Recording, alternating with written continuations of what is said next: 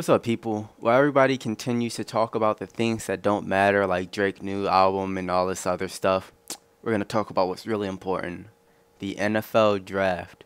Now, before I get into it, make sure you like the video, subscribe to the channel. Don't do it for me. Do it for you. Do it for your future. Do it for your soul. Now, since I'm sure you've done that already, let's get into this draft. I'm not going to talk about the whole draft, really. I'm just going to talk about the Philadelphia Eagles first round pick. I would talk about the Lions first round pick because that's my favorite team, but it pretty much made sense and it was kind of boring. So I'm going to talk about the Philadelphia Eagles first round pick, Carson Wentz. Now, doesn't make any sense to me because I feel like you could get some pretty good quarterbacks in a year and draft a bunch of pieces right now rather than trade like 5 draft picks, I believe, 2 first round draft picks for this quarterback this year. And then if he doesn't pan out, then what? So, let me tell you why I don't necessarily... Well, first, let me tell you why other people like Carson Wentz. People say Carson Wentz has an it factor, which is just a filler word for I like him, but I don't necessarily know why I like him or see why I like him. But people say he has that it factor. People say he's a really good quarterback. Even though he's in Division 1 AA, where he did dominate Division 1 AA, but let me explain a reason why he dominated Division 1 AA. So I'm going to tell you some facts that other people may not be telling you about that North Dakota State team. So, North Dakota State, they are 4-time Division 1 AA national champions, yes. These Division 1 national championships, or Division 1 AA national championships, were all won while Carson Wentz was there. Yes. But he only played in 2 of them, I believe. The first 2 years, or actually, he was there for 5 years. His first year, he's redshirted. They didn't win. The second 2 years he was there, he played a little bit, but that was just to get his legs under him, give him some time, you know, give him some game, some like to help him get acclimated to the college game.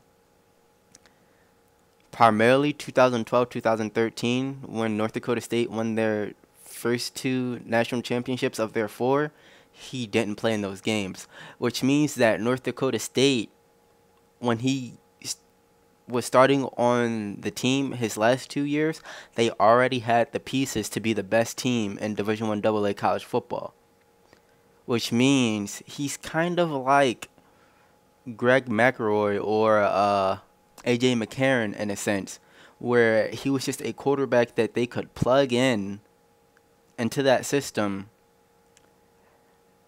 and still succeed because they had pieces around him that was just better than all of the other players in Division 1 AA football. Now, he did have some pretty good numbers. His year in 2014, he threw for 3,111 yards, 25 touchdowns, 10 interceptions. It's not bad. He went 228 for 358 in passing. Not bad. 642 rushing yards, 6 touchdowns. Not bad. But that's nothing fantastic. In 2015, he didn't even play the whole season because he broke his wrist. And he didn't come back until the national championship game. Now, those pretty average numbers were in the Division 1 AA. Yes, he did win a national championship in the Division 1 AA, but he didn't pick apart defenses. He didn't dominate like you'd want a second pick overall to dominate. He didn't dominate like Jameis Winston dominated Division 1 single A. He didn't dominate like Andrew Luck or RG3 dominated Division 1 single A. He just did well enough for his team with talent already around him to win the national championship. Now, I'm going to read out some stats from some Division One Single A quarterback prospects that were in the draft this year. Brian Dowdy of Western Kentucky threw 540 times, completed 388, 9 interceptions, 48 touchdowns, 5,055 yards.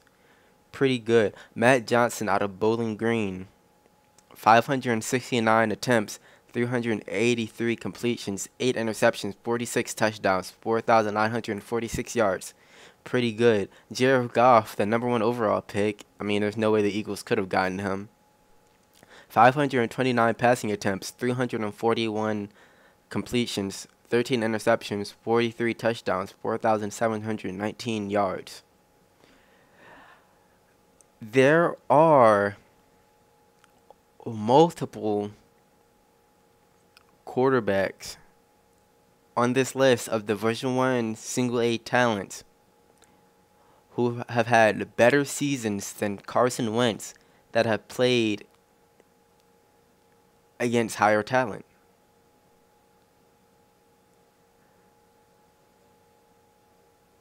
So,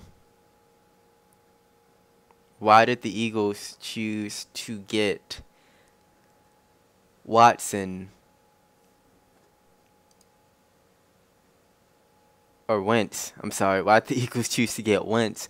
And why did the Eagles choose to get Wentz this year? I'm sorry. I was looking at Deshaun Watson. That's why I said Watson. I was looking at Deshaun Watson's stats. It doesn't make any sense to me. Here's what I would have done if I was the Eagles. So, here's probably what the Eagles were thinking. Eagles were probably thinking we'd either want Carson Wentz or we want Ezekiel Elliott, #2 overall. And trading all of those draft picks is way too much to get Ezekiel Elliott. So if we're going to trade up, we're going to trade up for Carson Wentz. And we can't get Ezekiel Elliott at the draft pick that we have now. So, and there's nobody else who we want in the first round. So it's either all for Wentz or we just trade down and get as many draft picks as we can get. Now, if I was them, I would have traded down and got as many draft picks as I can get. And then next year, you could try to get quarterbacks such as Deshaun Watson or a quarterback from Ohio State whose name I'm forgetting for some reason. But there are so many good quarterbacks who you could get. Like, hell, if you really wanted to,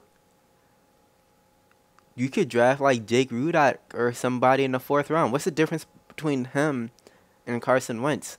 I think that Jake Rudock has that it factor. I mean, he went to Michigan, and a year he started off pretty bad early because he was learning the offense. But in a year, he helped that team get to 10 win in Jim Harbaugh's first year. There are so many different quarterback talents that you could get in this draft or the draft next year, but for some reason,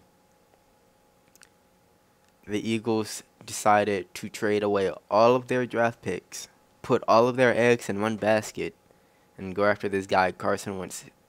I'm not saying he's going to be bad. I'm just simply asking, is he worth it? And I'm asking, is he better than all of these other quarterback talents that's in this draft and that will be in the next year's draft that the Eagles could have gotten? I don't know.